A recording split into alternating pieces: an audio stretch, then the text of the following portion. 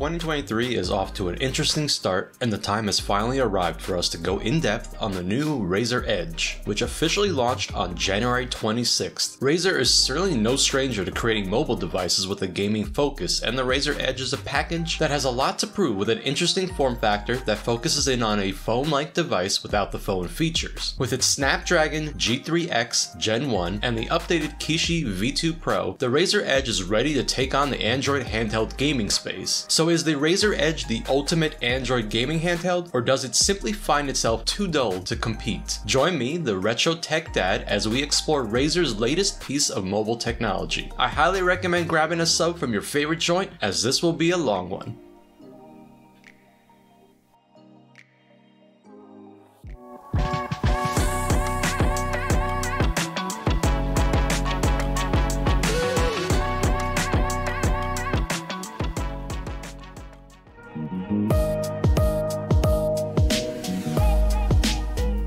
First up, let's talk the specs. The Razer Edge comes with a large 6.8-inch 144Hz AMOLED display at 2400 by 1080 resolution. It is powered by the Qualcomm Snapdragon G3x Gen 1 SoC and includes 8 gigs, oh no, just kidding, 6 gigs of LPDDR5 RAM for the Wi-Fi model and 8 gigs of LPDDR5 RAM for the 5G model. Both versions include 128GB of UFS 3.1 internal storage, and it is expandable up to 2TB with a microSD card. The Razer Edge is equipped with Wi-Fi 6E, Bluetooth 5.2, and uses USB Type-C for power delivery, data, and video out. It includes a 5000 mAh battery and Android 12 out of the box. Both versions come with a new Razer Kishi version 2 Pro with new additions like a 3.5mm headphone jack and built-in haptics.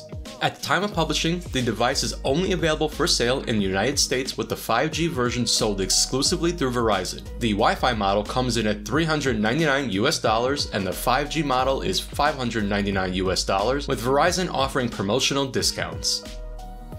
Alright, it's now time to get this thing unboxed. We got some very crunchy paper here. Don't think it's doing a whole lot to protect the package, so let's just tear this thing off. Okay, much better.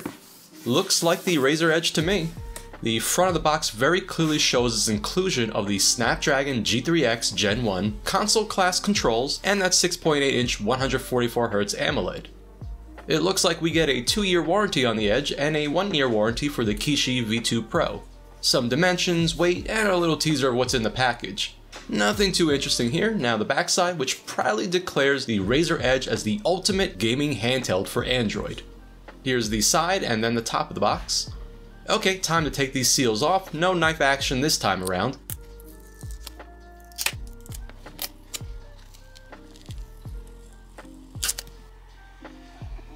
There we go, looks like I've got some more seals to take care of. Just wanted to point out that the entire packaging is printed with soy. I wonder if it tastes good. Let's put the Edge aside for a moment and dive further into this box. Yay for trays!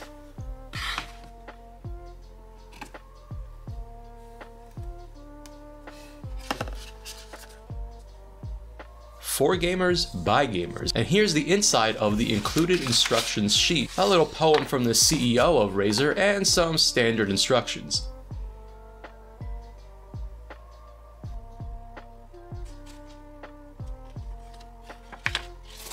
I'll tell you, my sticker collection is getting pretty substantial right now.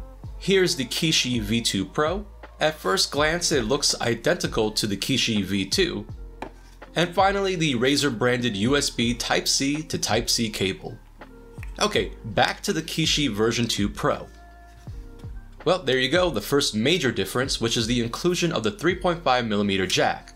A quick look around of the Kishi V2 Pro, and yes, it looks like I got the right controller attachment. I mean, you just never know with Razer. Okay, back to the Edge tablet, we have some very specific instructions here. Alright, let's free the Edge from this plastic sleeve, and there you have it, the Razer Edge tablet. Okay, let's tour around the product starting with the back of the tablet. You can see the Razer logo and the inflow and outflow vents. On the top of the tablet we have the volume up and down and power buttons and the microphone. On the right side of the tablet there is the USB Type-C port for data, charging, and video out, as well as one of the stereo speakers.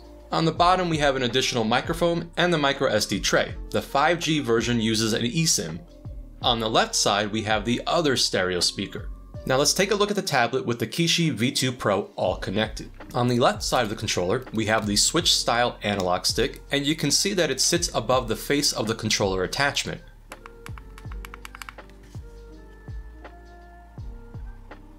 Next we have the very clicky D-pad that may not appear to pivot well, but actually is very good at it. If you're not familiar with the Kishi V2, it's a really satisfying D-pad.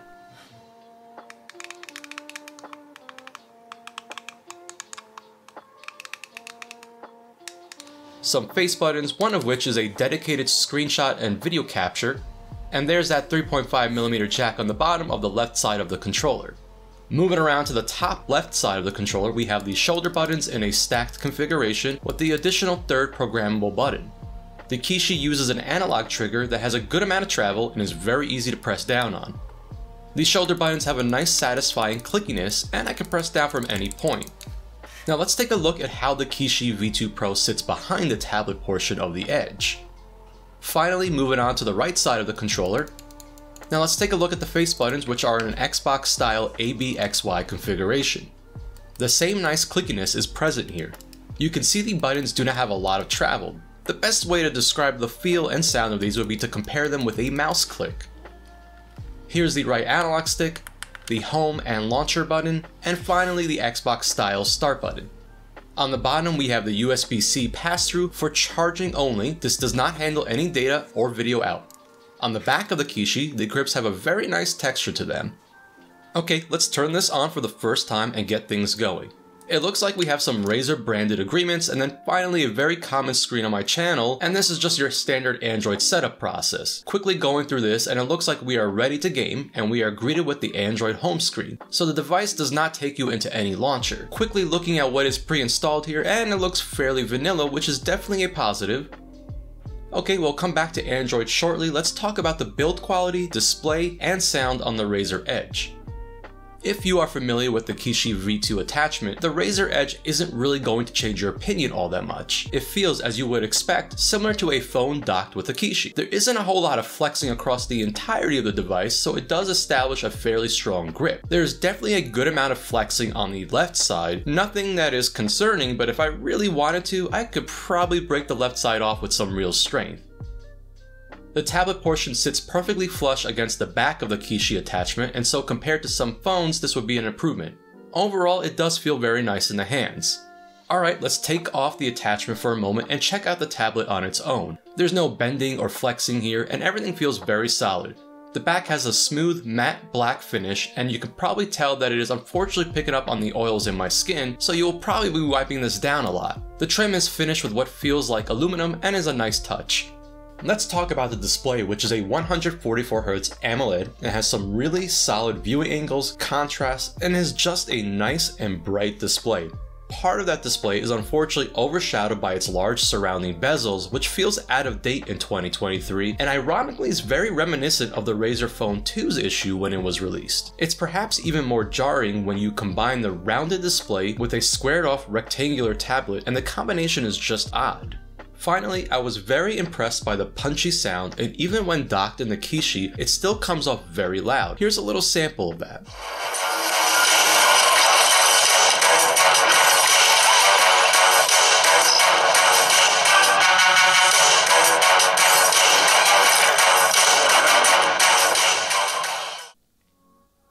Alright, so now it's time to size up the Razer Edge against some familiar devices.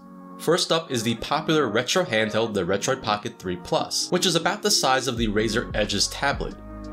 Next, the Nintendo Switch, and you may or may not have noticed, but my Switch has undergone a bit of a color change thanks to my daughter secretly stealing my Joy-Cons.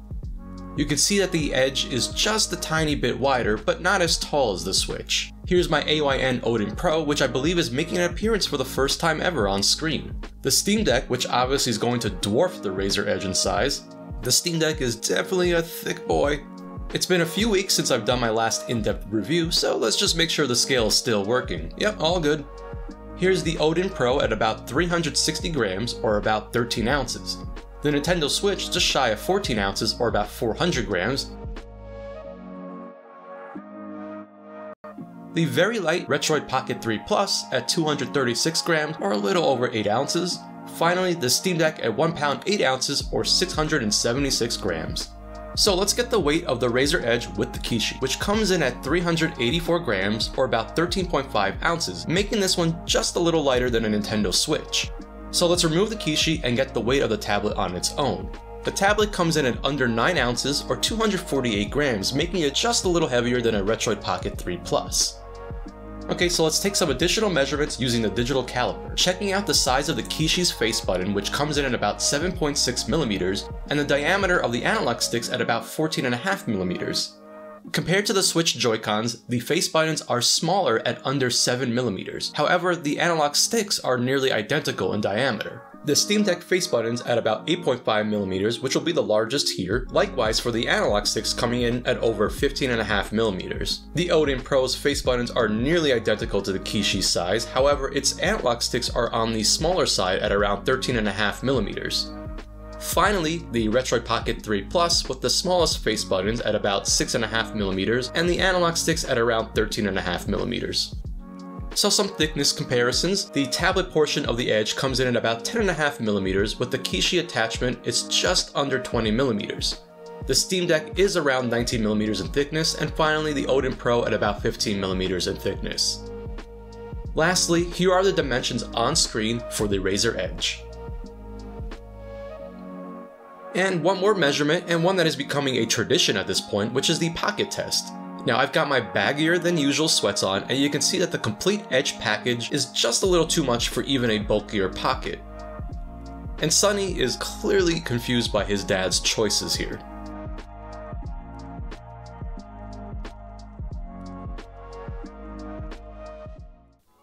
Alright, so let's shift gears completely and head back into Android and talk about the included Razer software. What you see on screen right now is Razer Cortex, and at first glance it looks like I might have stumbled into a nightmare filled with gacha prizes, and it is definitely close to that. Within Cortex you can earn rewards for free gift cards and lots of Razer swag if that's your thing. It also acts as a game launcher, and with it you can keep track of your playtime, but beyond some other features, I suspect this is a piece of software many will ignore on their device, myself included. Now let's hop on over to the Razer Nexus, and this is what would be considered the launcher for the Razer Edge. Unfortunately, in its current state, it's incredibly bare bones and, to put it nicely, a useless piece of software. You see, the idea with Razer Nexus is that you can use this as your hub to launch games and make use of the defining feature built into the Razer Edge, and that is the controller integration, except that the version of Nexus that comes preloaded doesn't have any of the new features that Razer recently introduced to Nexus. So you can't actually use this piece of software to map controls at Android games that don't support it, so you can forget about Genshin Impact with a controller because in its current state, it's not happening. Now you can't even go into the Play Store to update the current version of Nexus because it won't even show up in the Play Store. However, that didn't stop me, and I decided to sideload the newest version, and while that does work, none of the features will work with the controller because the controller itself will need a firmware update, which according to a Razer product developer over on Reddit should be coming soon. I guess we will have to wait and see, because for a device that is positioned as the ultimate Android gaming handheld, the folks at Razer didn't find this feature to be that important to ship with. Furthermore, the Nexus software has no adjustments for the fan, performance settings, and it just feels like nobody at Razer has been paying attention to the state of Android gaming today, including the Chinese handhelds and all of the gaming focused phones that are available now, in which a lot of these software features come standard right out of the box. One last note in terms of software. The performance setting under battery in settings is not actually a performance mode. Instead, this is simply setting the CPU governor built into Android to performance. In fact, the Razer product developer that I have already referenced once from Reddit states that this should be kept off. Alright, it's now time for a mini teardown to confirm a few little things with the Razer Edge. Before prying off the back, I definitely recommend giving it a little heat around the edges to loosen that adhesive. The device is surprisingly very easy to get into, and I was able to use my trusty iFixit tool to pop the back cover off. Here's a nice look at the device with the back cover fully off.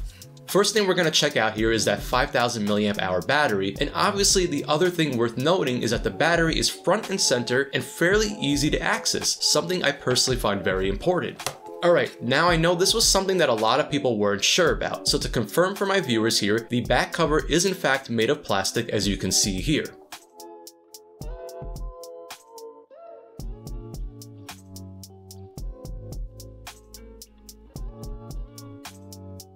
Okay, let's continue a little further as there are a few other things I want to check out. Right now, everything is using standard screws.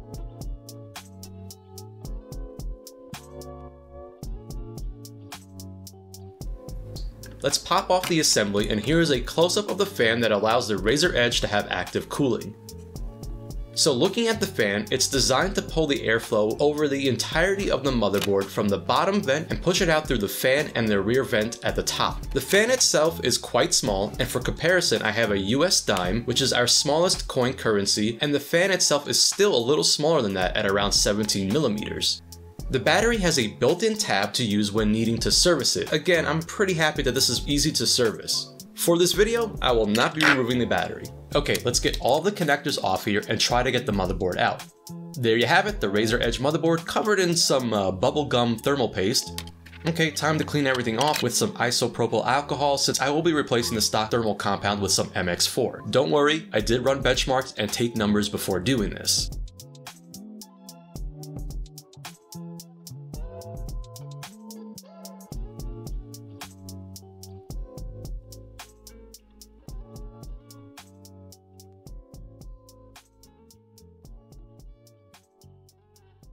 And everything's pretty nice and clean here. Okay, let's quickly disassemble one part of the Razer Kishi just to get a little peek at the differences between the regular version 2 and the Pro. We can also take a look at the haptics, that is a new addition for the Kishi V2 Pro.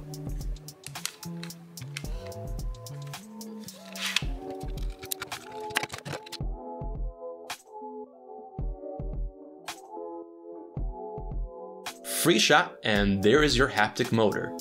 Okay, enough of this teardown stuff, let's get to the benchmarking. One of the biggest mysteries surrounding this device is the Snapdragon G3x Gen 1 chip that is included in this package. Now, from articles in the past that talk about this specific chip, it seems that there is a 25% efficiency improvement and 30% GPU performance improvement over the Snapdragon 888. However, as the benchmarks that follow will show, many are left wondering, including myself, where Qualcomm are getting these numbers from. Now, it's very possible that this is another marketing blunder, just like the issue with the RAM, since when looking at Razer's own marketing for the Razer Edge, they never actually make those claims. Regardless, the numbers that follow put the G3x Gen 1 very much in line with something like the Snapdragon 888 Plus, which means that the performance improvement claims represented in the media coverage provided by Qualcomm doesn't make any sense. First, let's just pull up some information in CPU-Z, and you can see that this is listed as the Snapdragon 888 with that 5nm fab process, Cryo 680, and Adreno 660 graphics. Now, every tool I've used has this labeled as the Snapdragon 888 with the Adreno 660 graphics and a CPU clock speed of 3 GHz, which has me thinking that there's a good chance this is more of a repackaged Snapdragon 888 with overclocks applied, making it similar to a 888 Plus in performance. First up in our benchmarks is Geekbench 5 with some CPU performance. Now, unfortunately, I do not have a Snapdragon 888 or Snapdragon 888 Plus device on hand to test with, but I did pull numbers for the Asus ROG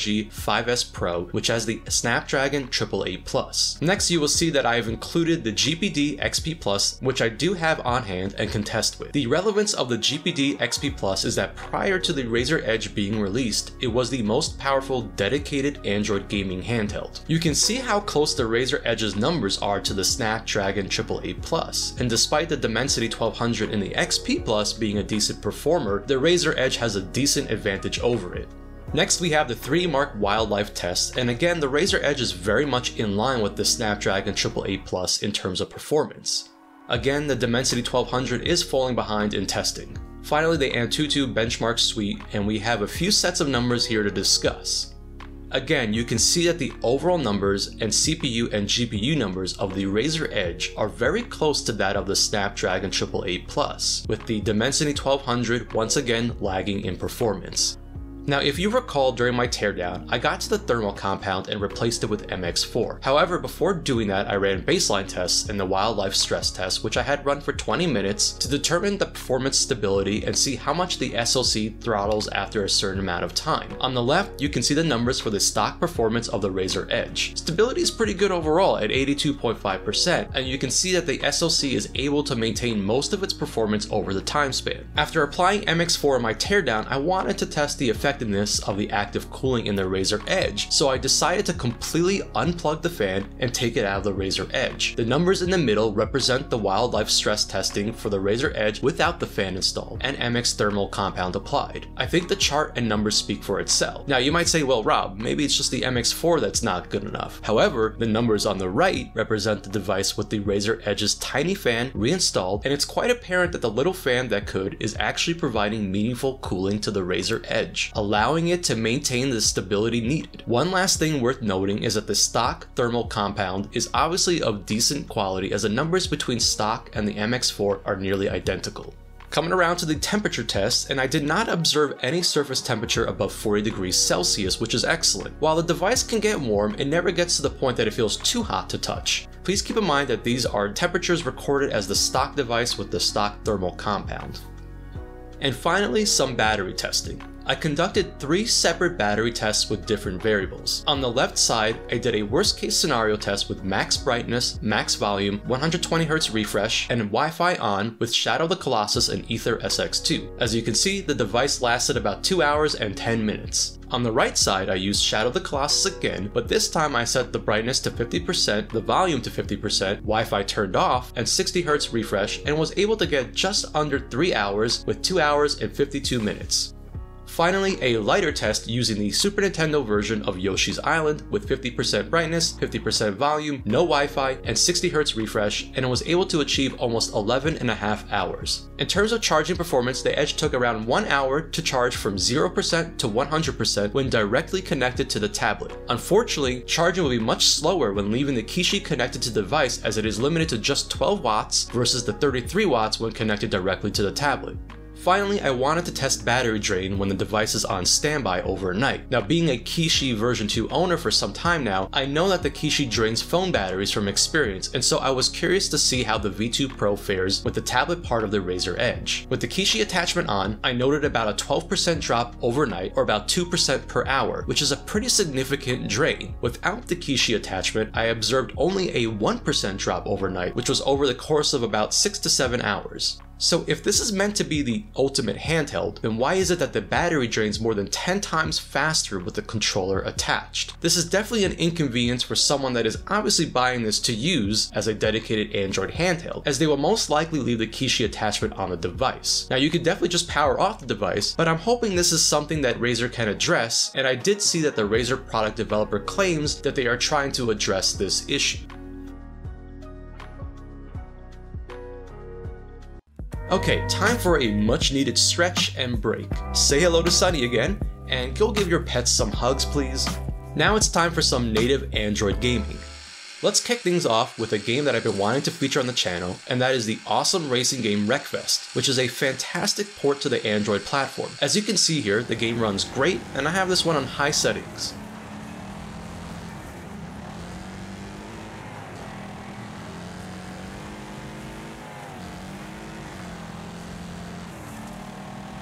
Moving on to Diablo Immortal, and the same thing goes for this one, with the Edge having no issues running this one on high settings. I'll find the villagers.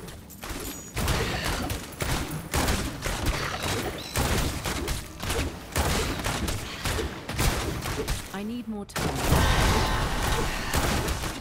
Here's an interesting port to Android and a very fun and unique take on Dragon Quest. This port apparently is pretty difficult to run and requires a decent device, so I thought it was a good game to test the Edge's ability to play harder games. As you can see here, the game has no issues running, and this one is one that looks particularly good with that vivid AMOLED display.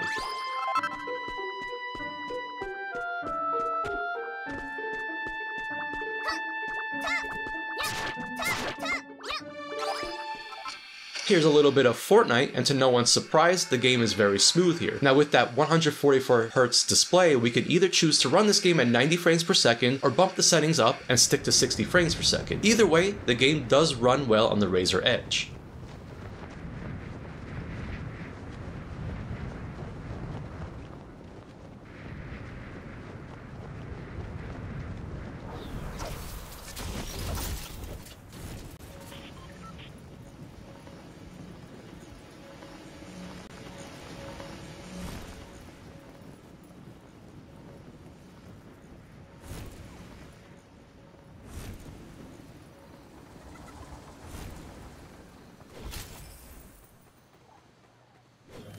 One last game to test out, and normally I would showcase Genshin Impact in place of Tower of Fantasy. However, Tower of Fantasy does have native controller support, and this is easily the best performance I've seen with Tower of Fantasy on the Android devices that I personally own.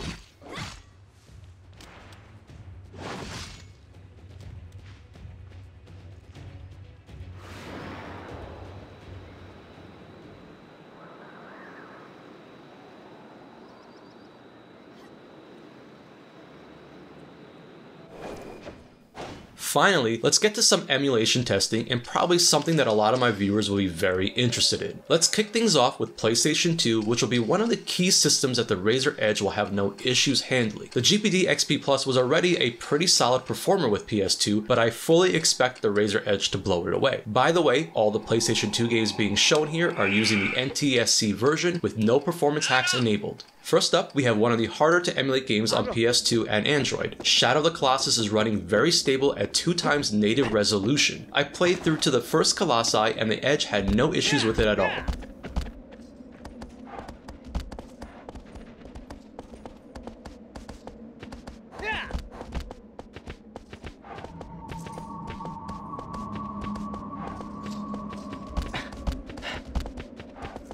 Next up is another fairly hard to emulate game with Burnout 3, and as many know, this is one of my absolute favorite racing games on the PlayStation 2. With this one, we could take things a little higher and run it very stable at 2.5x native resolution. Really nice performance with this one.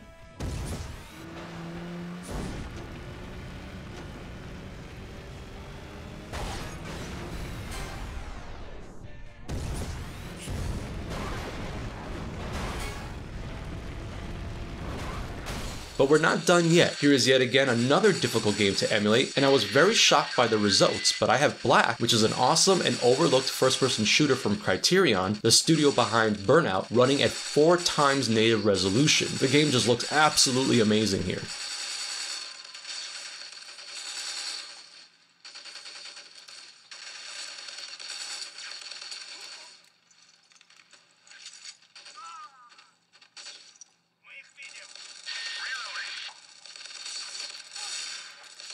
Finally, one last game running at 4x native resolution with some Devil May Cry 3.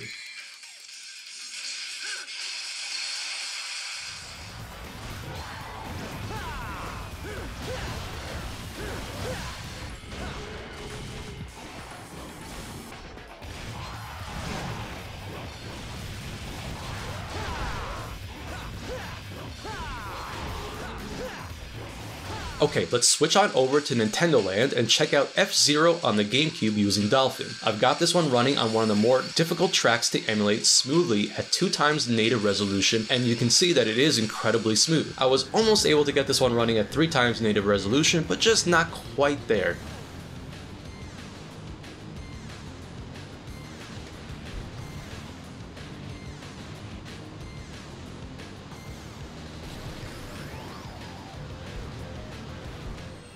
Moving on with some more Dolphin emulation and checking out Super Mario Galaxy 2 for the Wii, and here I have it running at 2x native resolution, and as you can see here, it is very smooth. This game in particular looks absolutely incredible on the AMOLED display and cleans up so nicely.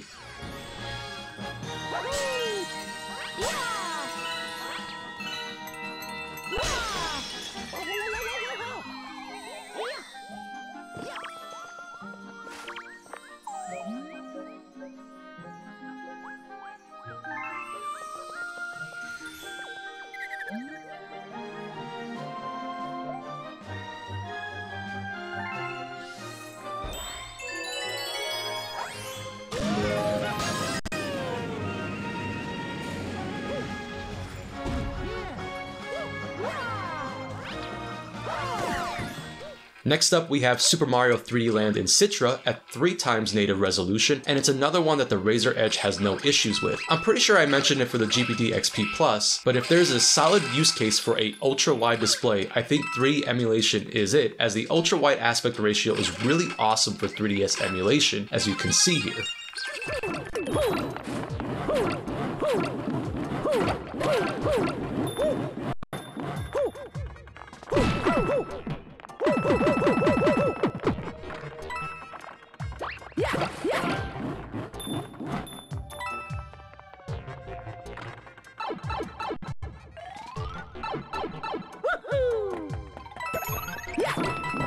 Finally, an emulator that is in such rapid development and literally had a new version released while I was working on this video. Skyline and the paid Patreon version Skyline Edge is one that I was very excited about trying on the Razer Edge, as I knew I would be able to open up more of the Switch library with that Snapdragon SoC. I'm very excited to keep watching this one develop more, and I think we're only going to see more improvements, which makes it exciting for the Razer Edge.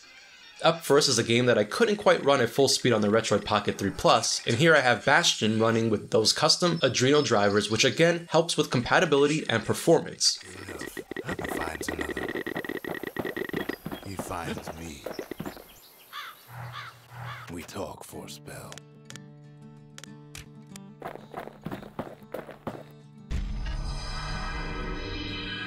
And just like that, the Bastion comes alive. Starts growing again, growing stronger. Kid's gotta put its power to good use. Now the Bastion can send him even farther into the wild unknown. Next up is a personal favorite of mine and an indie darling. Fez is running super smooth here with Skyline and on the Razer Edge.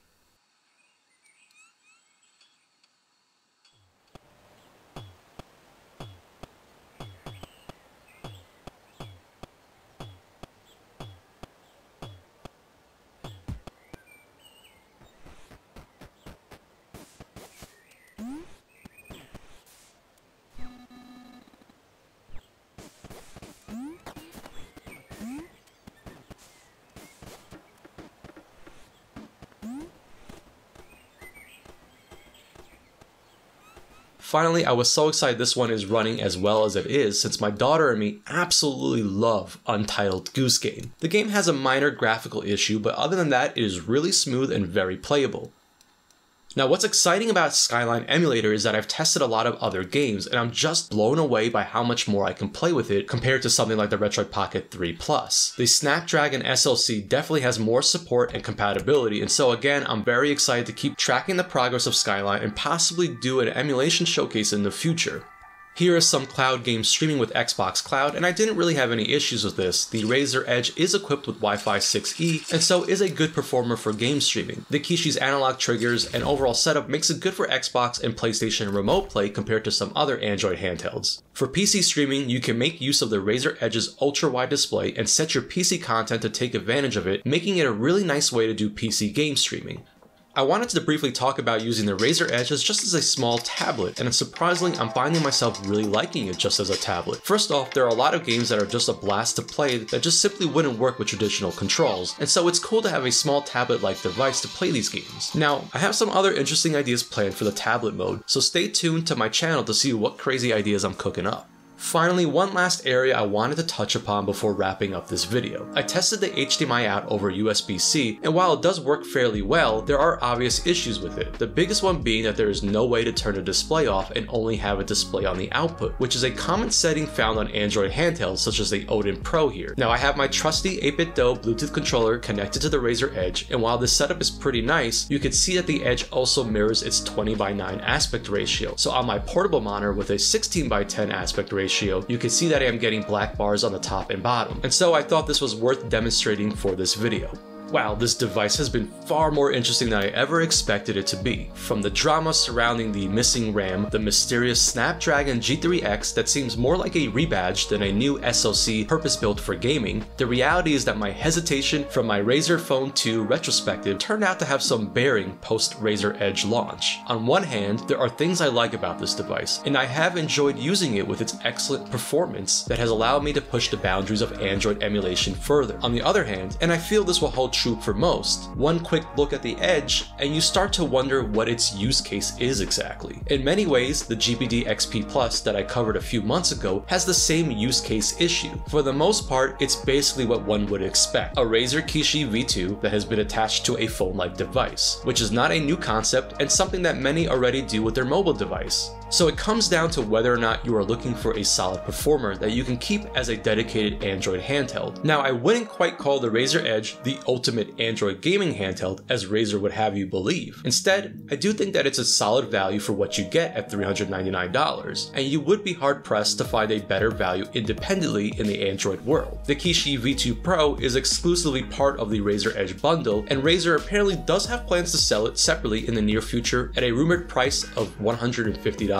Now, looking around at new or secondhand devices with the performance of a Snapdragon AAA+, and you start to realize that the package being offered here is, as I said earlier, a good value. Now, moving on up to the Razer Edge 5G, and the value starts to get lost. For $200 more, you do get that extra 2GB of RAM, but outside of that, and the inclusion of the 5G support, the package becomes much less of a value, since at $599 you are starting to enter the territory of powerhouse phones like the upcoming Red Magic 8 Pro, which at the time of publishing will be going up for sale, and if you hopped on the early bird offer, could be purchased for as little as $619. As always, and what seems to be a recurring theme in this world of handhelds, is the search for the perfect device. But the reality is that no such device needs to exist, as what works for one might not work for someone else. We are truly lucky to have so many options, and with that, I leave you to make the decision that works best for you, because at the end of the day, the best choice is the one that you make for yourself. Thank you so much for coming by and watching this in-depth look at the Razer Edge. Now that I have the Razer Edge, I no longer have a need for this Razer Kishi V2, and so I definitely need to make some room here because I'm starting to get buried with controller attachments and handhelds. Instead of simply selling this off, I decided to host another giveaway and let someone else have the chance to turn their Android device into a handheld, which as many of my viewers know is something that I am a big supporter of. To enter the giveaway, simply like this video, comment down below with your thoughts about the Razer Edge, and subscribe to my channel. The giveaway will run for 7 days, at which point I will contact the winner and then make an announcement on any applicable social media platforms. To the eventual winner and any new subscribers, I hope you stick around, and thank you for giving this video and my channel your time.